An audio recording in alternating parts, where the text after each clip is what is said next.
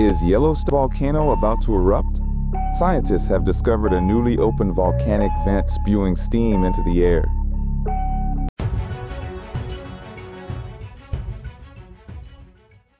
Located 5 miles beneath the surface of Yellowstone National Park in Wyoming, lies a ticking time bomb that took more than 640,000 years to build. The Yellowstone supervolcano is a vast reservoir of magma with the potential to unleash a Category 8 eruption that would be 100 times more powerful than Krakatoa.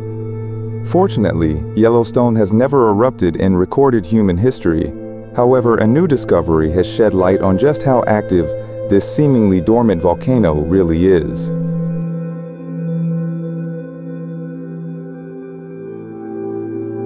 Scientists from the United States Geological Survey, USGS, have discovered a newly opened volcanic vent in the Norris Geyser Basin. The vent sits at the foot of a rhyolite lava flow and is spewing steam into the air.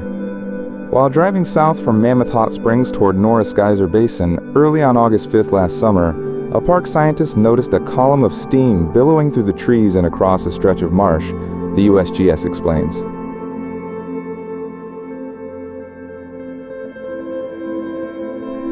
Eagle-eyed scientists alerted the park's geology team to verify whether this was indeed new activity.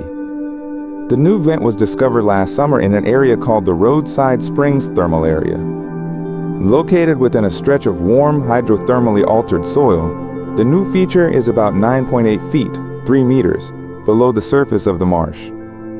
Shortly after it was identified, park geologists visited the vent to take a closer look.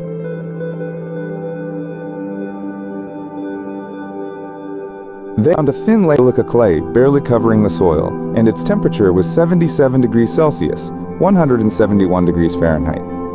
This suggests the new vent is very young, the team says. This isn't the first time this type of hydrothermal activity has been seen in the area.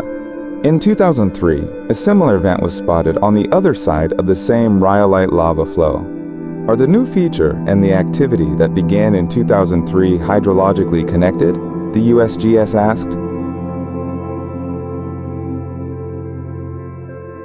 Perhaps one could draw a line along the axis of the old active area, and it would intersect the new feature.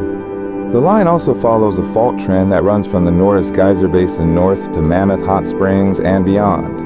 The new vents continue to spew steam into the air through the fall, but gradually fade away in the winter. The feature remains active, but there is water in the vent, reducing the amount of steam being released, the experts add.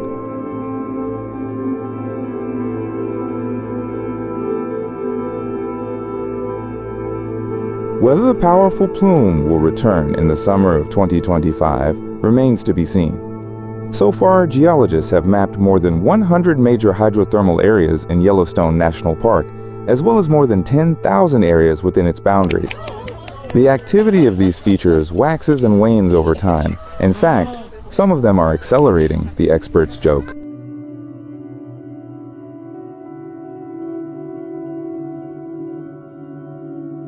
Fortunately, GS assures that there are still about 100,000 years left before the supervolcano is likely to erupt. In terms of major eruptions, Yellowstone has had 3 in the past 2.08, 1.3, and 0.631 million years, they explain. That would mean an average of about 725,000 years between eruptions. If that were the case, there would still be about 100,000 years to go, but that's based on the average of 2 intervals between eruptions, which is not meaningful.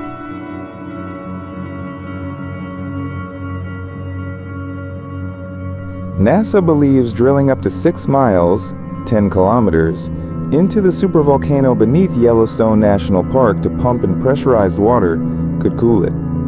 Although the mission would cost $3.46 billion, 2.63 billion pounds, NASA considers it the most feasible solution.